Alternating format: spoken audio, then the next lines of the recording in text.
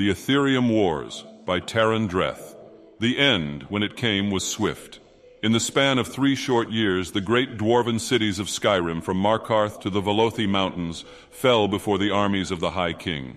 Cities that had held fast against the Nords for over 100 years crumbled abruptly and without warning. For centuries, scholars have marveled at the sudden collapse of the Dwemer city-states. Even the Nords seem to have been taken by surprise, though their chroniclers were quick to ascribe their success to King Gellir's inspired tactics and the blessings of Shor. My research suggests a much different cause, however. In the decades preceding their fall, the dwarven cities of Skyrim had been decimated by internal disputes and infighting over a most surprising cause, Aetherium. Modern scholars know Aetherium as a rare, luminescent blue crystal found in some Dwemer ruins.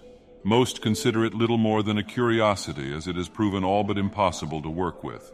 While it has a strong magical aura, it is alchemically inert, and no known process can enchant, smelt, mold, bind, or break it.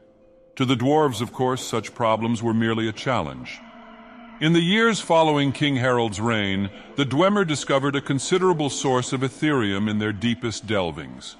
An alliance of 4 cities, led by Arkhangtams, the great research center in the southern reach, was formed to oversee its extraction, processing, and study, and a new Aetherium forge constructed to smelt it under precisely controlled conditions. If the inscriptions I discovered are to be believed, the results were nothing short of spectacular. The items produced by the forge were artifacts of immense power, imbued from the moment of their creation with powerful enchantments. The Dwarven alliance shattered almost immediately as the 4 city-states and their rivals attempted to claim the forge. We can only speculate that none were successful. Decades of conflict merely weakened them all, allowing for King Gellir's subsequent conquests. And though the Dwemer reclaimed most of their lands a century later, there is no evidence that they ever resumed their research on Aetherium. Perhaps the costs had just been too great.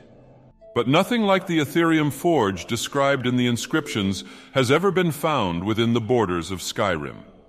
It may have been destroyed long ago by the Nord invaders or the Dwemer themselves. Or perhaps it, like the secrets of Aetherium itself, still remains to be discovered.